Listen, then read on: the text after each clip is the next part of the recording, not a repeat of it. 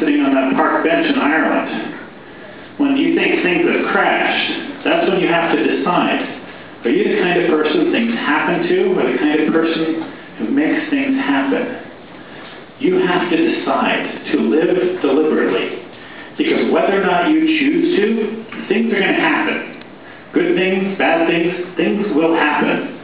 And so the more you decide to choose for yourself to make things happen, the more awesome things are going to be for you. It's all choices.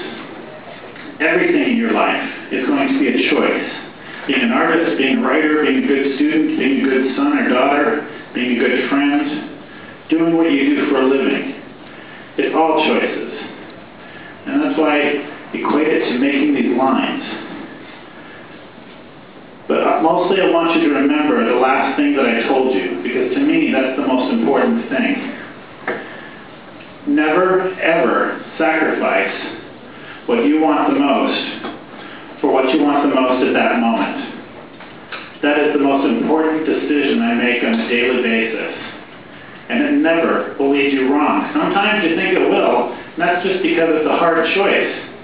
Some of those choices, the best ones, are the hardest. I had a little girl at school for homeless kids asked me, Mr. Owen, when you turned down that publisher, did you think about calling him back? And I said, sweetheart, I dialed his number 1,000 times. And I hung up 1,000 times. I thought about getting angry at him, I thought about begging him and telling him I needed it, but ultimately it was the wrong choice. And everything I have in my career is because when I had to make those hard choices, I did. And the thing is, about those choices, if you believe in what you've chosen to do, if you've made that hard, brave choice, you can say things to people like, I'm going to start drawing this dragon. And it's going to start with 4 lines. And they'll look at you like you're little bonkers.